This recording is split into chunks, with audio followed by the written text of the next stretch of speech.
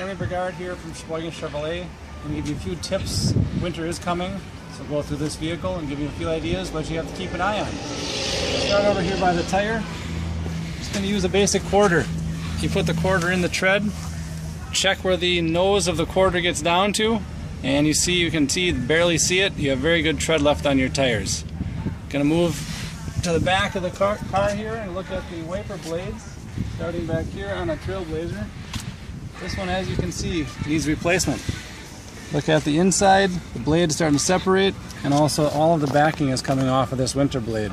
This vehicle would require a new wiper blade in the back. Go to the front, check the fronts.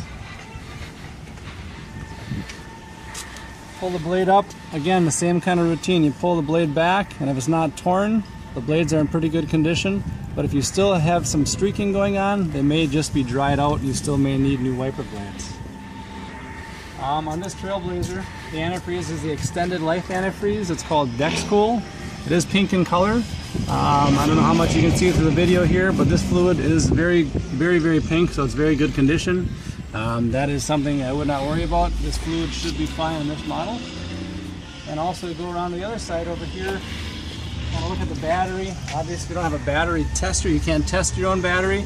At least you can look at your battery cables to see if you have any green corrosion or any sort of a white corrosion behind those battery cables. And this one here also looks fine. Last thing that you can look at yourself is the belt. You can see in here on this vehicle the belt. You look on the inside portion of the belt, if you can see it.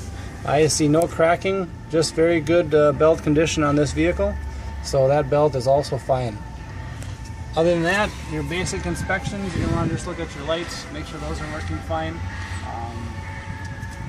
Those are your basic look at items that you can do visually without having any testing.